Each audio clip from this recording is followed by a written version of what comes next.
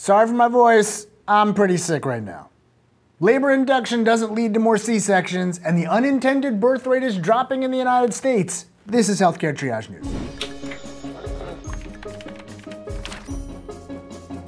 First, from the New England Journal of Medicine, randomized trial of labor induction in women 35 years of age or older. We've discussed in a previous episode how giving birth in the hospital is associated with higher rates of induction and C-sections. But do the inductions cause the C-sections? To the research! This was a randomized controlled trial of first-time pregnant women who were at least 35 years old.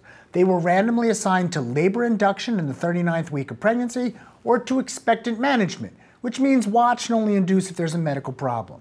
The main outcome of interest was whether they had a C-section. More than 600 women were randomized, and there were no significant differences between the groups.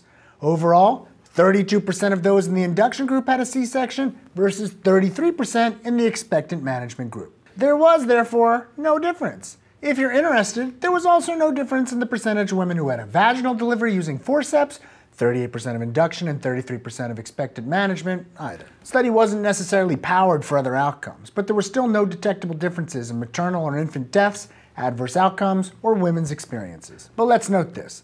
The rates of C-section were high overall in both groups compared to other countries. About a third of women had one.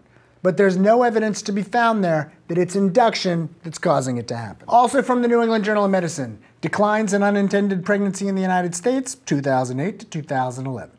Despite the fact that we know how to prevent pregnancies in the United States, rates of unintended pregnancies have been shockingly high. In 2008, more than half of pregnancies in the United States were unintended. Researchers used data from the National Survey of Family Growth, a national survey of patients who've had abortions, data from the National Center for Health Statistics, and data from a national survey of abortion providers to do this study. But, think about it.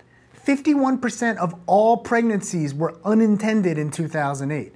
Interestingly, things have been getting worse from 2001 to 2008. Why?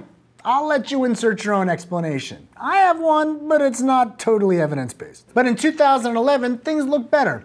Only 45% of pregnancies are unintended. However, even in 2011, rates of unintended pregnancies are highest among those who are 15 to 19 years old, 75%, and 20 to 24 years old, 59%. They're also higher among those below the poverty line, 60%. We're the United States, people. This is a fixable problem. When you compare us to the rest of the world with respect to rates of unintended pregnancies, we look more like Northern Africa than Europe. We can do better. Healthcare Triage is supported in part by viewers like you through Patreon.com, a service that allows you to support the show through a monthly donation. Your support makes this show bigger and better. We'd especially like to thank our research associate Joe Sevitz and thank our Surgeon Admiral Sam. More information can be found at patreon.com/healthcaretriage.